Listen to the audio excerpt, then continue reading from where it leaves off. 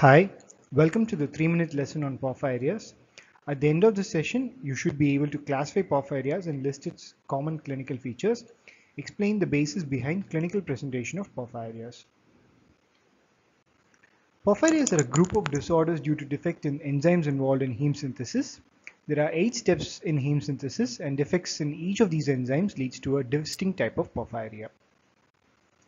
Based on a site of overproduction of intermediates, porphyrias can be classified as hepatic and erythropoietic types. An example for a hepatic porphyria is acute intermittent porphyria, and for erythropoietic, it is congenital erythropoietic porphyria. Porphyrias can also be classified based on clinical presentations as acute and cutaneous porphyrias. Acute intermittent porphyria is an example for the acute type, while congenital erythropoietic porphyria and porphyria cutanea tarda are examples of cutaneous porphyrias. Porphyrias are rare disorders and most of them have an autosomal dominant inheritance. The most common porphyria, Porphyria cutanea tarda, is caused by deficiency of UPG decarboxylase. The most common acute porphyria is acute intermittent porphyria due to deficiency of HMB synthase. Acute porphyrias usually present with neurological symptoms. The symptoms are more common in women after puberty due to the influence of progesterone on heme synthesis.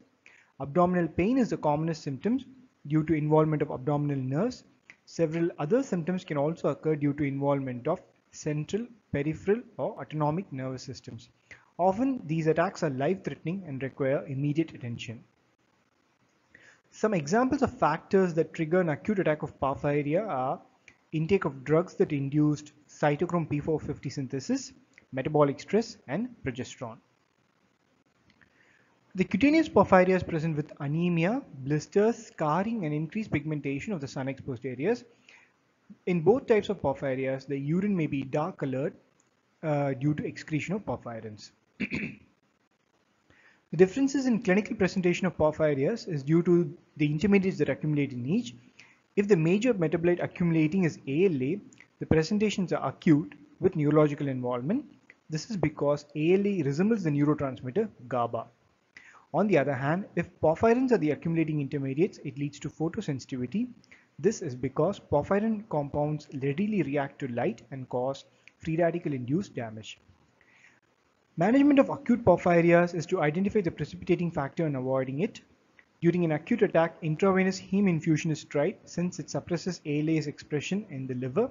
For cutaneous porphyrias, the major management strategy is protection from sun exposure. That brings us to the end. Thanks for watching.